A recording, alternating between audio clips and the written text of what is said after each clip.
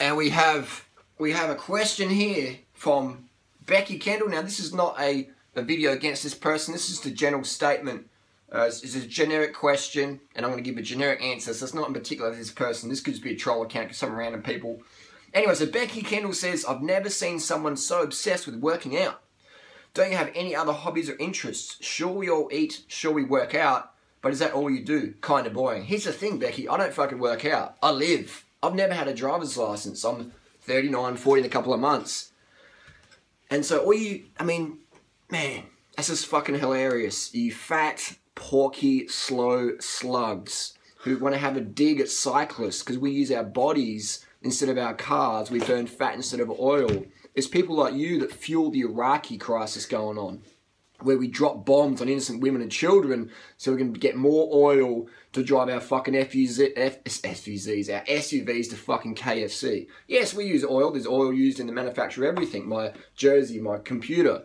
But how much oil do we use in our fucking cars when we could ride bikes? Think about it, you fat, dumb fuck. Someone could be skinny and still dumb as fuck because their brain's got too much fat clouding their thought process. Their neocortex is solidified in rancid fats. To type comments like that, don't you do that? Hey, I like being lean and I love feeling fast and fit. That feels good, but you wouldn't have a clue what that feels like because you're a lazy motherfucker. That's all you are. You're a lazy motherfucker. You drive your car to the corner store to pick up some milk and chicken. Oh no, I couldn't go vegan because I wouldn't get enough protein. I'm driving my car, I'm texting in traffic, I couldn't be, I'm doing, are you obsessed? I'm driving this motherfucking car, you slazy slack fuck.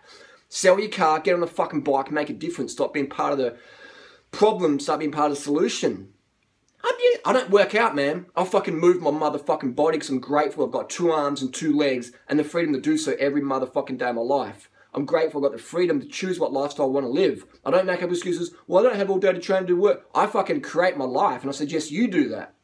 So you stop being a whining fucking drainbow who just wants to justify your complacency all over social media. That's all you are. You're like not a social justice warrior. You're a social media complacency justifier.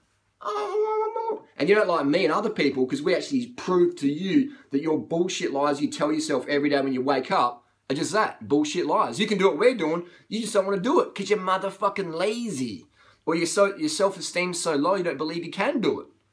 Alright? So again, this video is not aimed at one person. This is a psychology that is inbuilt into today's status quo of fucking drones and sheeple where we just walk around butt sniffing people who can give us a shout out or more money. And then we want us to get to their level, like, oh, I didn't know you. All this crazy nonsense, man. So that's what I recommend Becky. Not even Becky. That's what I recommend anyone out there who's just been a shit cunt loser who wants to drive a car to the corner store instead of ride a bike. Oh, it's too dangerous to ride a bike and drive my car. I'm gonna be part of this problem versus part of the solution. Get off your fat fucking lazy ass. Get on a motherfucking bike. Sell your car. Get rid of your car. Or use it very, very, very, very, very infrequently. Burn fat, not oil. Don't work out. Burn fat, not oil. Does that make sense? I worked in the gym industry back in '99. I was the first spin instructor in South Australia. I quit because people were driving their cars to go to my spin class. And I'm thinking, these motherfuckers want to burn fat. And they're burning oil to come to my class to burn fat. And I'm like, hey, what you can do on the weekend, actually just go ride your bike with your friends and family. Or start riding your bike to work, and you won't have to come to my class. And people thought I was joking, I was being dead fucking serious. In the end, I had to quit the job, I couldn't do it. I've been a circuit instructor. This dude's got a fucking braced up shoulder or braced up knee, or some lady's hobbling along. I'm like, hey, you should probably maybe don't do the class today, you've been injured. And they're like, yeah. And they would come and complain to my boss, and Harley isn't pushing me hard enough. And I tell the boss, this person's got an injury. They're going to get fucking shoulder recon.